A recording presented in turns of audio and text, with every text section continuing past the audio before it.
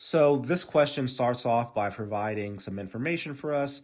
We're told that the table shows the approximate land areas in thousands of acres of 4 national parks in West Virginia. We're given those 4 different parks here, along with the area of each park in, again, thousands of acres.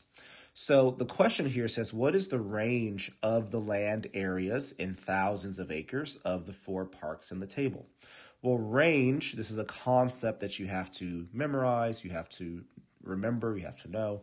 So, and it's a very simple concept, right? So range is simply the difference between your highest data point and your lowest. I'll say highest minus lowest data point, right? So we're going to very literally just find what is the highest, what's the largest area national park that we have on our table. And that number is 72.2, again, 1,000 acres. And we're going to subtract from that the lowest. The lowest area is 3.7 at Harper's Ferry. So we're going to subtract 3.7 from the 72.2. And what do I get by doing that? 12 minus 7 is 5. Put my decimal point down. Borrow from the 7, make it a 6. Make that an 11.